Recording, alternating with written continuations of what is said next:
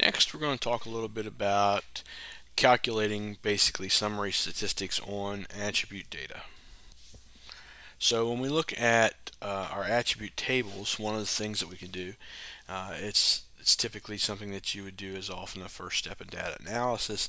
It gives you an opportunity to think critically about your data and try to understand it. It returns statistics only for what is selected, so it allows you to do things like run queries to pull out subsets of your data and then run statistics just on those subsets. So there's lots of utility, and basically you can just you know go to your data set, select the field that you're interested in, and then go to your statistics button as is highlighted there in blue, and it will then give you statistics. Believe it or not, it's just that complicated. Now, when we talk about thinking critically, sometimes parts of your data can be misleading and can lead to incorrect assumptions or outright inaccuracies in your analysis. Here we have earthquake magnitude data, and simply by running the statistics on this and looking at the data, you see one of the first things you'll see is this distribution, and you'll notice that you have this huge number of 0 magnitude earthquakes that doesn't seem to line up with everything else. And it makes you ask critical, important questions. Why are there so many? Why so few earthquakes between 0 and some of those lower numbers like 2.2? And what does this mean in terms of your data analysis? So when we summarize tables, we can calculate statistics for groups of features in a table.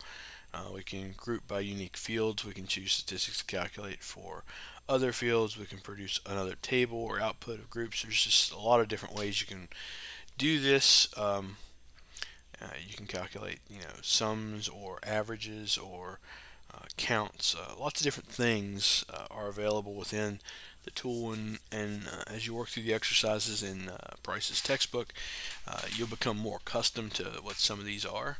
In the previous slide, we looked at the unusual distribution with lots of 0 values. And in that example, what was happening was earthquakes that occurred where there was not sufficient instrumentation, or there were no instrumentation, or historically they were documented but there was no way of estimating the actual magnitude. They were assigned a value of 0, and so that skews your data significantly. And in a situation like that, you would use your judgment to say that in order to accurately assess this data set, we need to remove those. And so you could then, for example, do select by attributes to select all the earthquakes over a certain magnitude. That would give you a different subset. You could then export that as a new data set, run statistics on it, and do any number of things. And that's just one example of how you can use this as a means to make better decisions and do better analysis.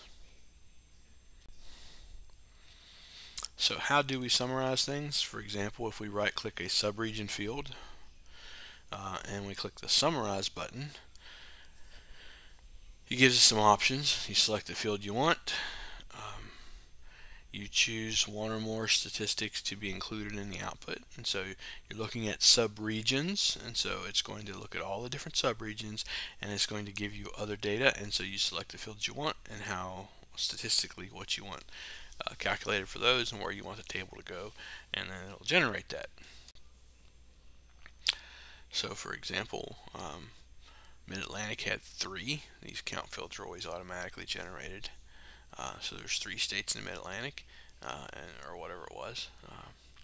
There was, and you see the population, that's the total population in that area. So that's how that would work. Now, could we create a map of population and subregions? No, there are no features because what we made here was a standalone table. That brings us to one of the other things that we often do with tables is join those. And so you could take this states data layer that we have, and you could go into your symbolization and put those together. and display it in a certain way.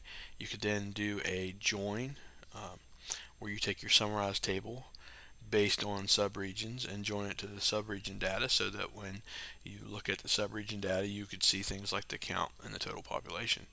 And so if you wanted to look at that sum population, which is the summarized value, you could normalize it by nothing, and as I did in this example here, and apply a collar ramp, and you can see which of these subregions are the most heavily populated.